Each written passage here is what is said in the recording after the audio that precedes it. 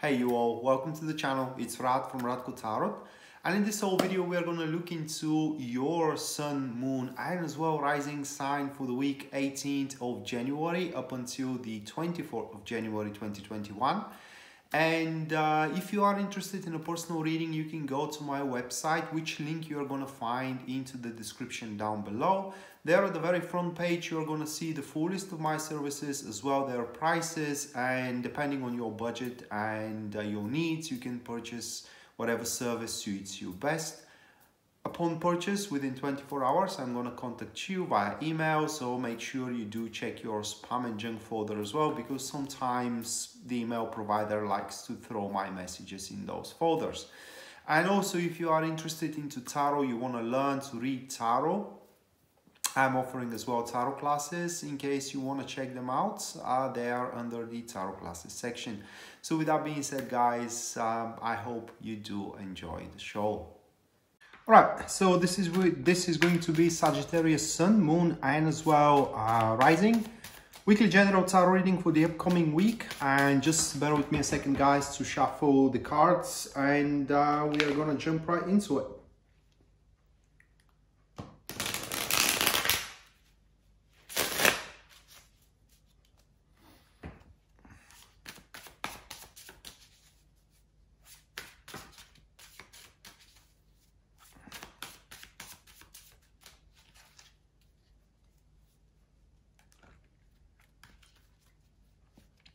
All right, so the first card we do have for you, that will be the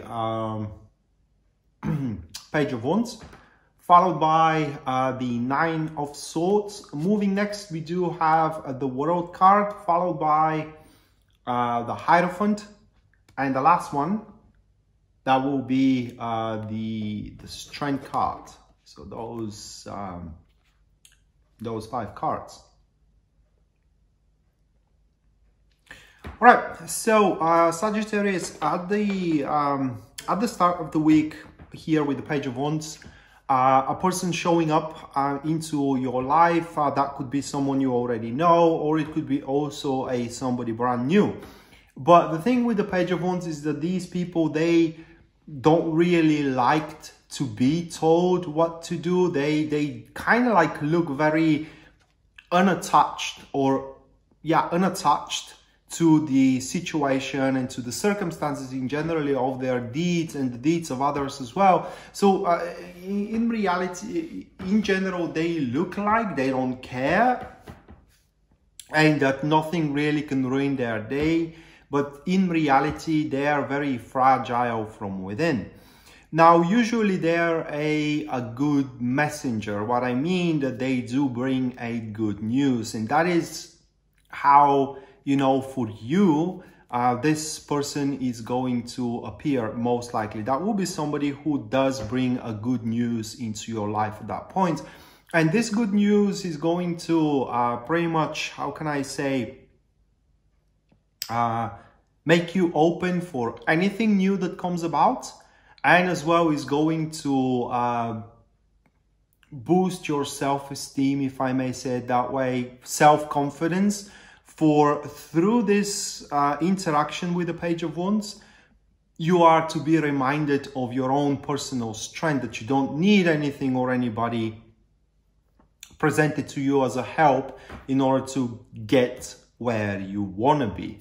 And of course, that could be just a cooperation in between you and that individual in person to pretty much discover new ways of life, like, you know, new enterprises that you are to enjoy, new activities, and in generally to widen and sprawl your domain. And right after that, from the start toward the mid of the week, you're going to tackle with all of the uncomfortable sides of your approach toward these openings, anything new that the Page of Wands is a harbinger of.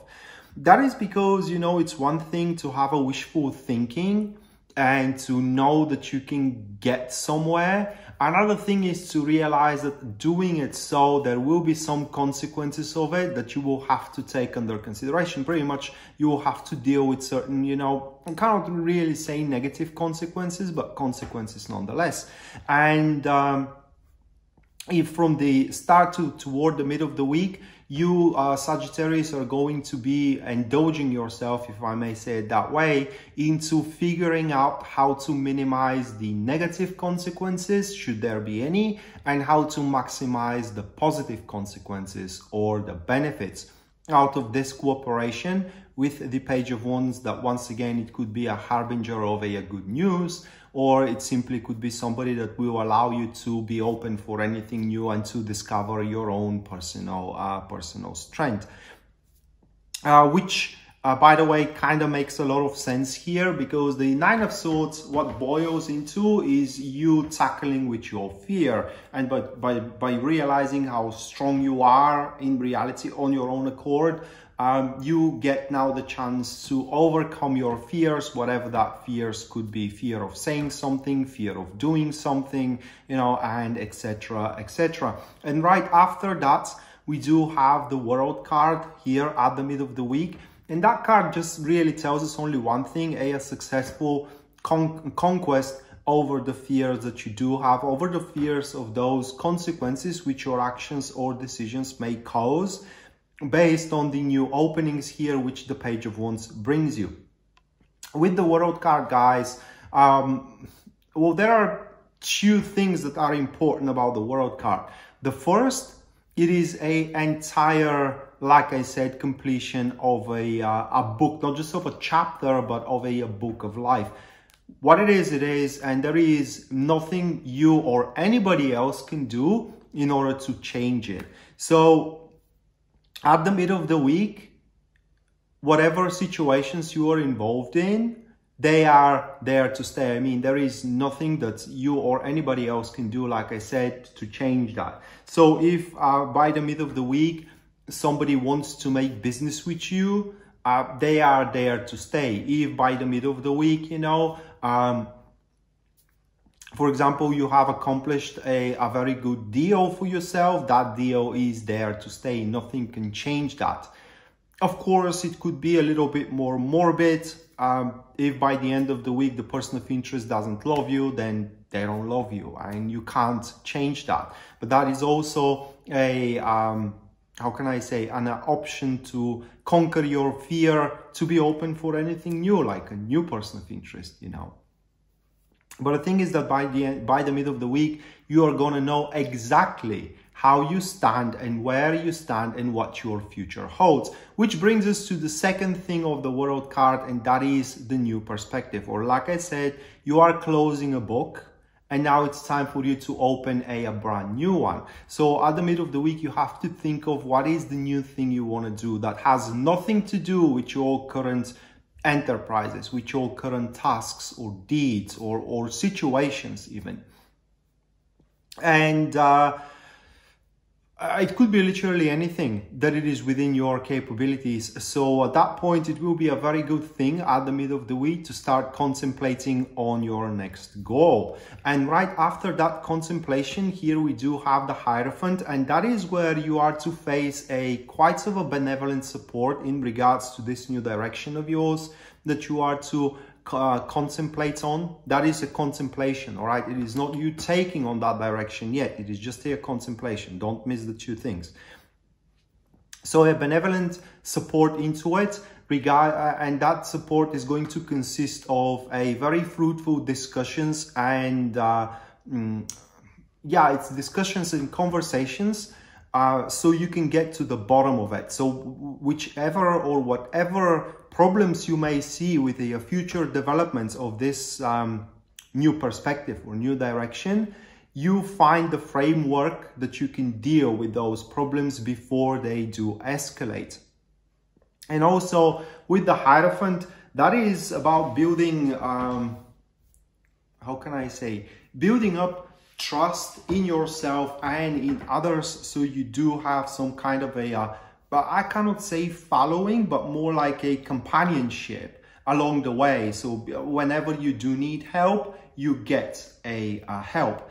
In terms of more intimate perspective here, if you have to change your perspective and contemplate on being with someone else, then the Hierophant here kind of like signifies that your next relationship, or the contemplation over your next relationship, should not revolve itself around emotions, but instead should revolve itself around mutual trust, reliability, and in generally how much that person that you may end up with in the future, or you're going to end up with many people in the future, but the point is, you know, which one to choose. And you should choose the one that you can trust, that you have a reliability into, because at the end of the day, you can love somebody as much as you like, but if you don't trust them, can you really be with them? And that trust doesn't just grow, you know, over a night. It's always, the sense of mistrust is always there. That's why when you lose once the trust into somebody, you never regain it back. At least not in that pure form.